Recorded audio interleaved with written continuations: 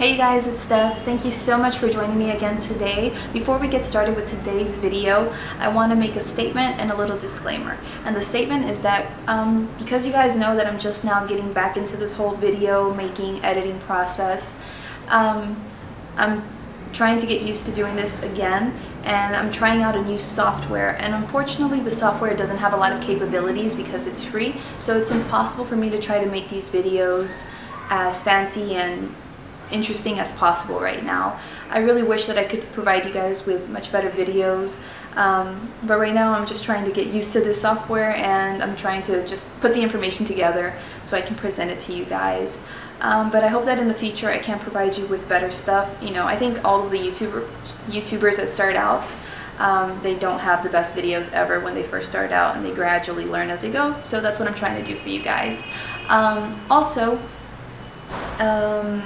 What I want to say is that because I've edited my videos and I see that as I'm editing I make a lot of mistakes while recording these videos, you know, if I happen to make a mistake with something I say in English or Spanish or whatever, it's not that I don't know most of the time, it's just that, you know, you get nervous standing in front of a camera and having to record for the world to see you, you know, and you're just speaking fast and you're nervous and all these things are coming to your mind.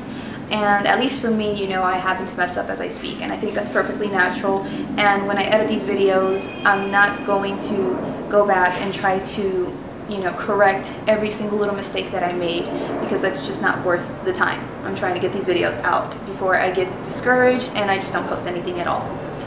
The disclaimer is that some of you that know me know that Spanish was my first language as a child, but then English became my first language because that's the language I predominantly spoke growing up, and I had to relearn Spanish as a teenager / adult.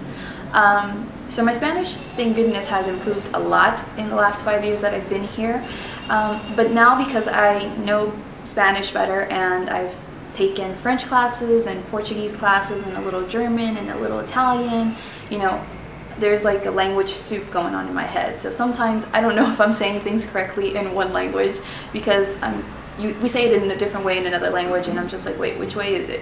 So I'm getting confused now, and it's kind of difficult to keep everything where it's supposed to be.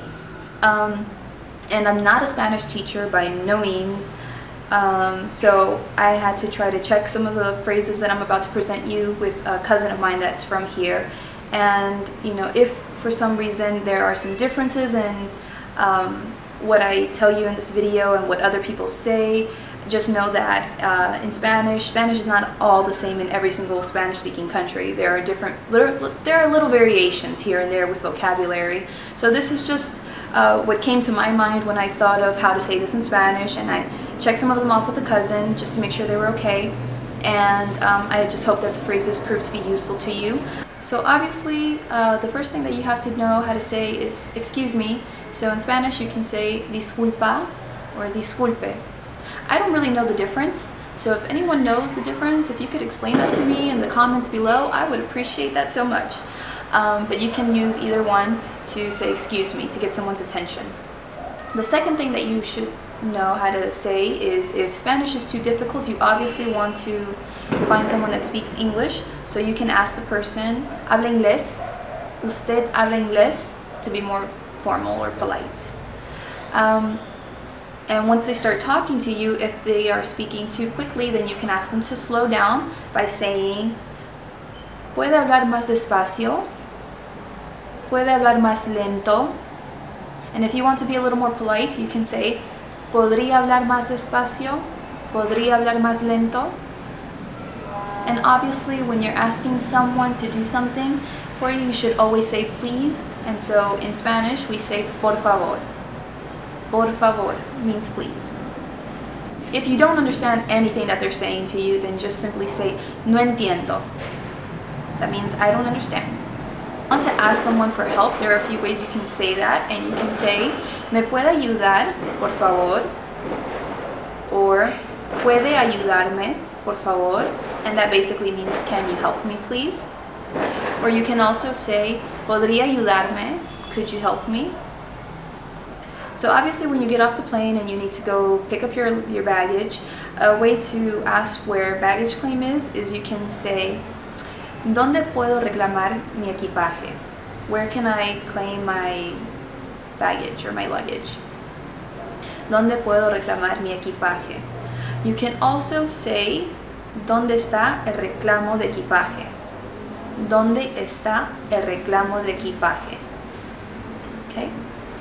So once you get to baggage claim and you're over there waiting for your suitcases to come out, if for some reason they don't come out, then you can ask someone that works in the airport and say, disculpa, excuse me, ¿podría ayudarme? Could you help me?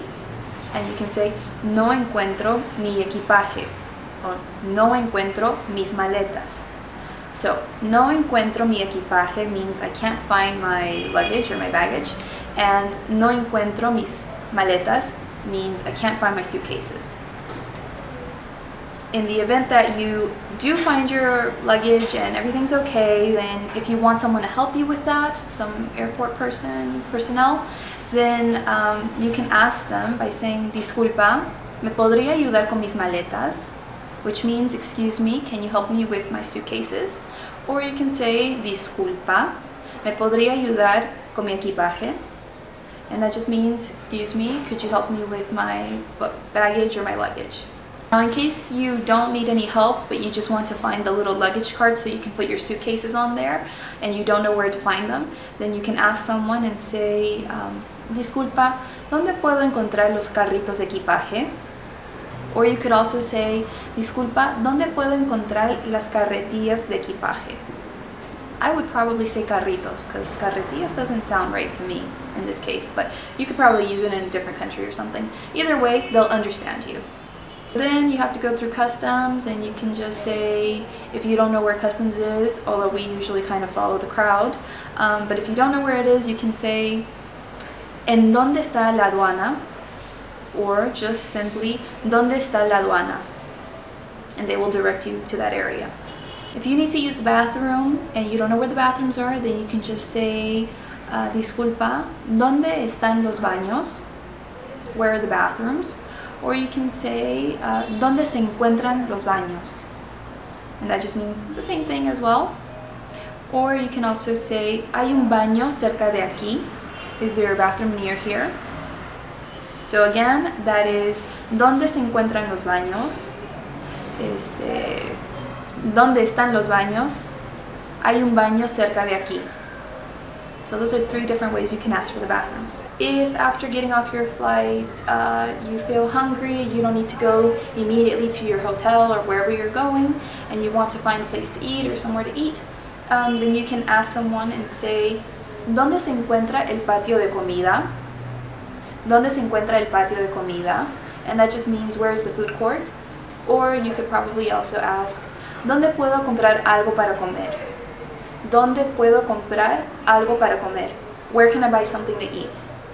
If you need to make a phone call for some reason and you need to find a public phone, then you can ask, ¿dónde están los teléfonos públicos? ¿Dónde están los teléfonos públicos? And you can also say, ¿dónde puedo hacer una llamada? ¿Dónde puedo hacer una llamada? And they will direct you to the phones. If you need to rent a car, then you can ask, ¿dónde se alquilan los carros? Disculpa, ¿dónde se alquilan los carros? And you can also say, ¿dónde puedo alquilar un carro? Where can I rent a car? If for some reason you had trouble with your flight and you need to go complain and find the airline's office, then you can ask someone and say, ¿dónde está la oficina de la aerolínea LAN? Or, ¿dónde está la oficina de LAN? Or, ¿dónde está la oficina de la línea aérea LAN? So those are 3 different ways. If you just need some money for your taxi fare or whatever, and you don't know where to exchange your money in the airport, then you can ask someone and say, ¿dónde puedo cambiar dinero? ¿Dónde puedo cambiar dinero? If you need to take a taxi, then you can just ask someone and say, ¿dónde puedo tomar un taxi? ¿Dónde puedo tomar un taxi? If you need to find an exit anywhere, then you can just ask someone, ¿dónde está la salida? ¿Dónde está la salida? Where is the exit? Okay guys, it's getting really dark now and I really am sorry for making this video so late. But if you enjoyed the information I presented in this video today, please give this video a thumbs up and share it with your friends and family members that might be able to benefit from learning these new phrases.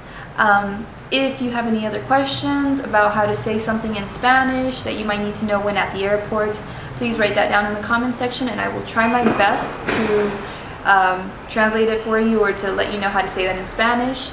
And if you guys would like a video on useful phrases you might need to know when leaving Peru and going through the process in the airport and stuff, please let me know so that I can try to see about making a video in the future in regards to that. Or if you guys would like special videos on what to say at customs when you're going through customs, maybe I can try to make a video on that. I will include in the description of this video links to some websites that have some other useful vocabulary and phrases, and they're not all 100% correct, but you can definitely check them out and try to use them. The important thing is that you try to have an idea of what you want to say at least. You don't have to speak 100% correctly.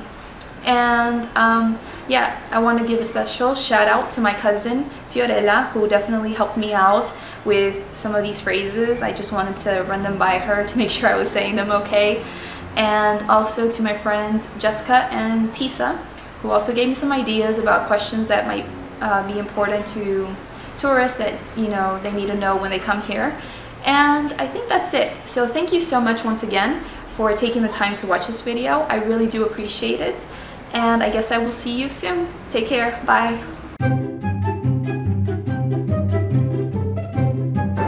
The videos from now on are going to be pretty simple, and there's a plane flying over my head.